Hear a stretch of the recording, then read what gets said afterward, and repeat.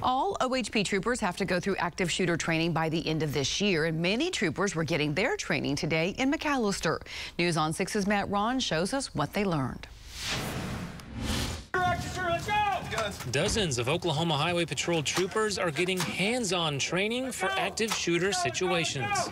This is going to be a search to contact. We're going and trying to find the threat, okay? And that's kind of what you'll see here. Trooper Eric Foster says after a couple days in the classroom, troopers are ready to run through several real-life scenarios. The Oklahoma Highway Patrol has been trained in active shooter response for a long time, but this really kind of gives new techniques, new situational knowledge that we have from other situations that have happened. OHP says it's important to get all law enforcement on the same page when it comes to active shooters. Let's go, let's go.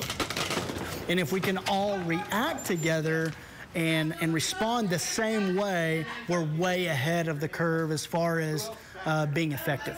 The training today is done by a group from Louisiana State University that travels the country to teach training like this. It's hard. It's a solid steel door, steel frame, it's supported in the back. You're going to sweat. Trainer Joe Voquette says the idea is to train every trooper in Oklahoma so they can teach other law enforcement in their communities.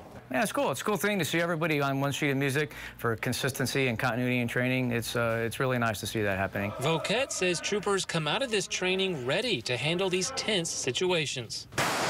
This is as realistic as we can make it. You know, we're using blank ammunition, we're using live role players. OHP says every trooper in the state will complete this training by the end of the year. In McAlester, Matt Ron, Oklahoma's Own, News on 6.